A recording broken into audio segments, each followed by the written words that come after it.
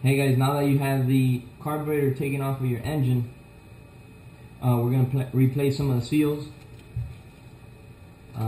This is our seal kit right here.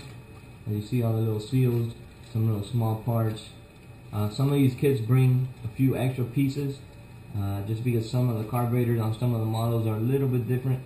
But so don't be shocked when you see a couple that you don't know where they go. They probably just don't go on your carburetor. One of them goes here on the side plate back here.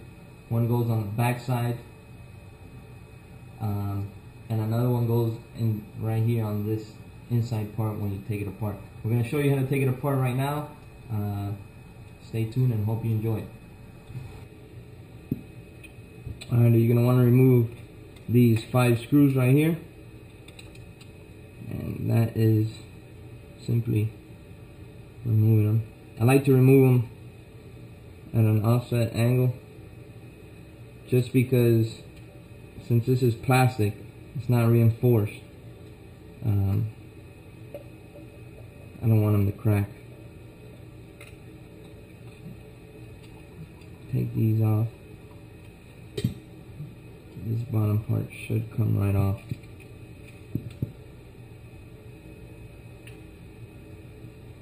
And then put these off to the side so that you know when you're reassembling them. You might want to take pictures of everything just so you don't forget. It's a very helpful tool. I recommend it if you've never done it before, just so you could go back. This here is what adjusts the float. This is going to be a very important step, and I'll show you that one. Basically, you have your float here. I'll take it off little by little, just so you can see it. You have your float attached by a pin. Then you have this piece, which is very important, and that part gets clogged in there, so you're going to want to make sure that you clean this out. Make sure you use big screwdrivers, flat screwdrivers, because the little ones tend to mess up the metal in these screws. Bigger, better, safer.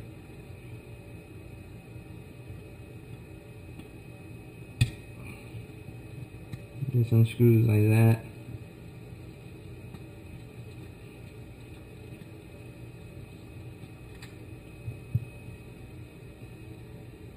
This comes in the kit as well as with this little tiny pin. Alrighty.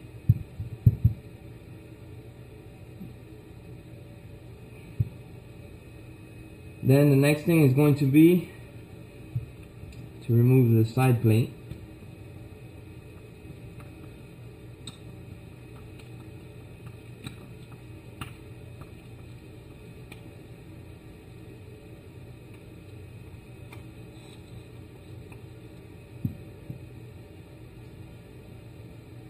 Put these off to this corner. It just reminds me where those go. This is just a plate, and this is just a seal. You see, that comes in the kit. You're gonna want to clean all this out. Want to clean these little tubes out. Make sure you clean those out really good. Each one of these little holes right there, and then these as well. Here's another one, gasket.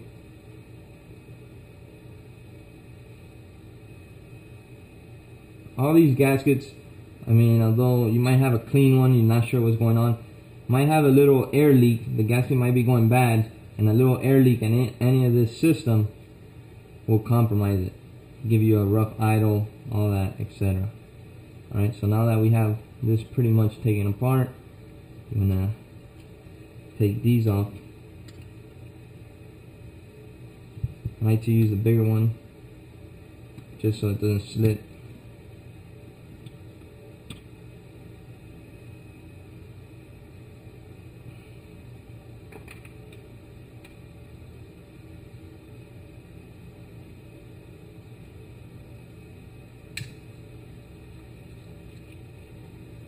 these parts.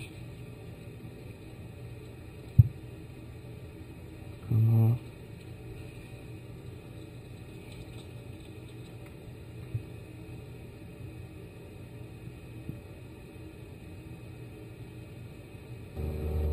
We like to use a Clean R Carbs by CRC.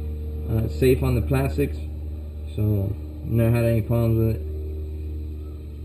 Basically, you're just gonna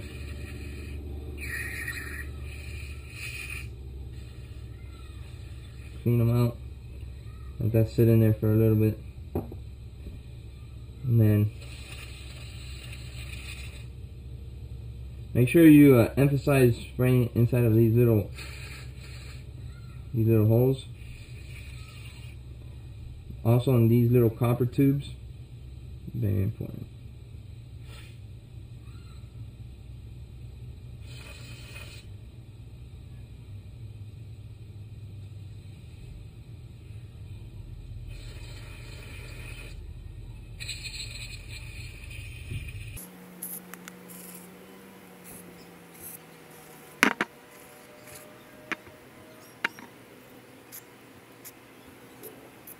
Once you've hit it already with some of the spray, we like to hit these little pieces here with the air.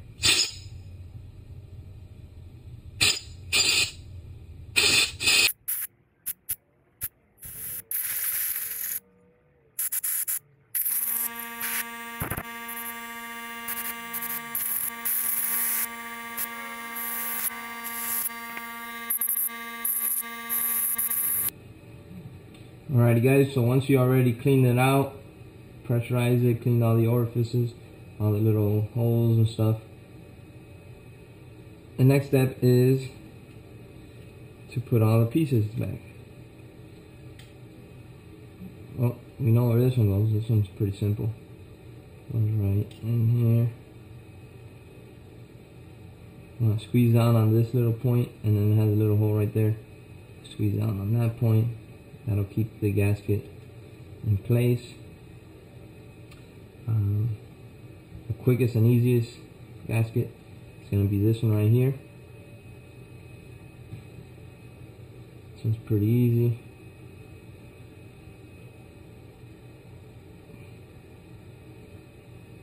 Just take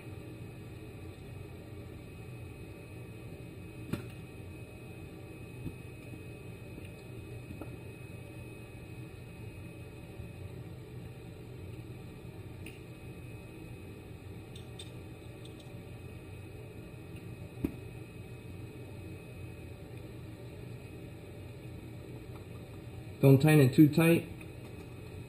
Tighten one semi-tight, then the other semi-tight. When you have them both semi-tight, then tighten down on them.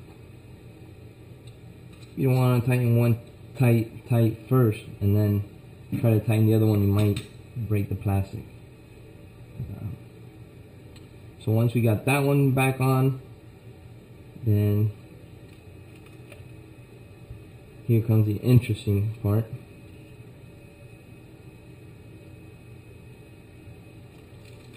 This little piece right here is really important. I want to put this piece on.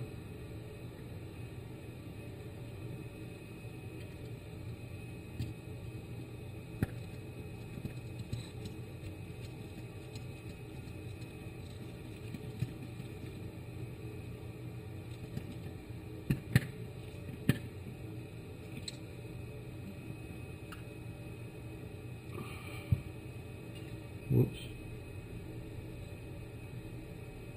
Takes a little spring that comes in the kit. Not sure if you can see it there, but you're going to want to put it with the spring facing up. Not sure if you can see it there. That's how that should go, and that goes right in there as so.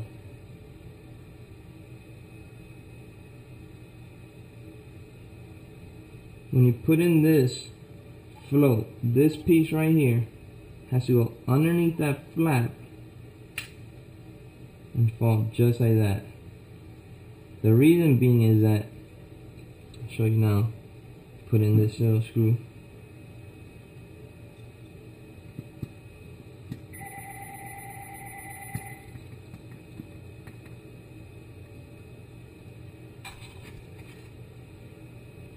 So I put in this screw. The reason being is that this is what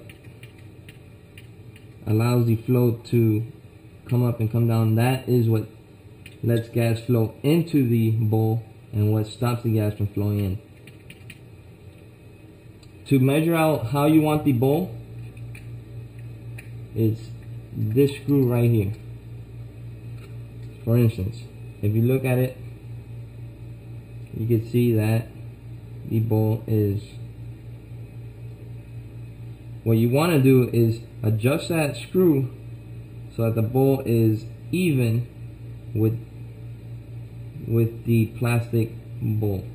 So we want to screw it. I'm going to show you now how it goes up. We want to screw it, and that right there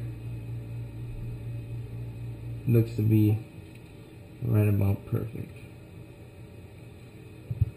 So as you can see, it still goes up and down, but it does not go farther than the plastic. And that's pretty much how you can eyeball it. They come with a bunch of these little things so you can measure it, but you can pretty much just eyeball it. Once you have that, that's the hardest part. The next thing is put the gasket on the back side.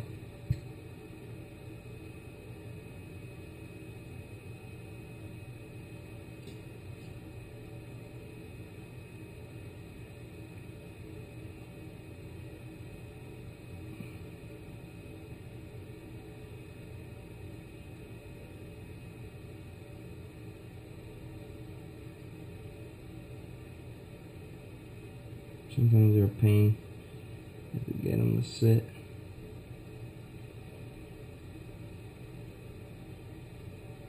Oh, we got it to sit there. Perfect. Now we're going to want to add the float. And that goes on just like that.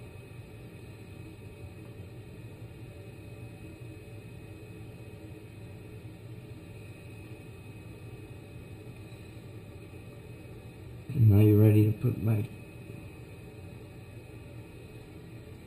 these screws. Don't tighten it too hard.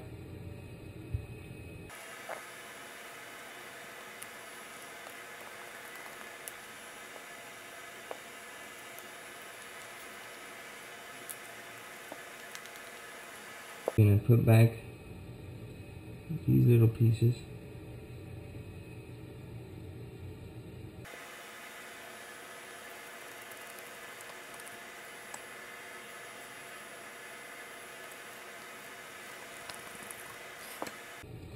And ladies and gentlemen,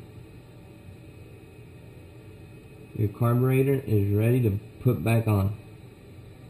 You have officially serviced your carburetor and you're ready to roll.